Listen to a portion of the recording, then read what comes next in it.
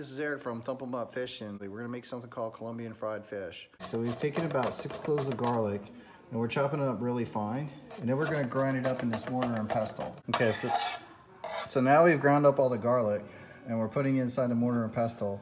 And we're gonna take the pestle and grind it into a paste. About a minute to a minute and 30 seconds until it forms a fine paste. So now you can see what the garlic actually looks like. And this is what's ready to go onto the fish. Okay, so what we've done is we've taken a striper that I caught yesterday. Yesterday I scaled it, removed the gills, and removed the guts out of it. And now we have the fish. We've rubbed it a little bit with the garlic paste, mixed with some salt and pepper.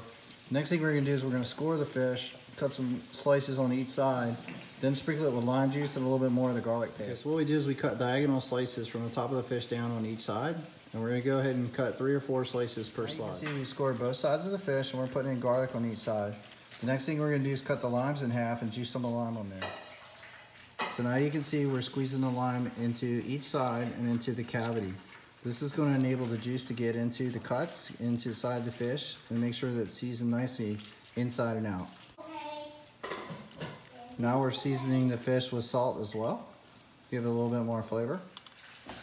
So the final step is going to be to dust the fish with flour. So I've taken about a half a cup of flour and put it inside a plate. And we'll lift the whole fish up, dip it into the flour, kind of roll it around and coat it on each side. And then sprinkle some flour on the top. That way it gets nice and crusted with flour. Okay, so this is what the finished product looks like. One of the things that we did is we kind of twisted the fish to make sure that the cuts were open. And I put some flour inside. And now the fish is ready to go into the frying pan. I'm gonna dip it into the frying pan. So this is also another reason why we cut off the tail. It's a little bit bigger fish than the frying. Okay, YouTube, so this is what the fish looks like. We fried one side and turned it over. As you can see, like I said, the fish was a little bit too big for the frying pan, but ultimately that's okay. We'll eat the majority of the fish. The other thing to consider is since this is a striper, you can see right here where you have a little bit of that red meat. So in the fish fillets, I actually cut out the red meat, but because it's a young fish, it's not going to be really that fishy. So that red meat, when it's fried like this as a whole fish, actually turns out okay, and the family likes to eat. This is the finished product coming out of the frying pan. As you can see, it's well cooked.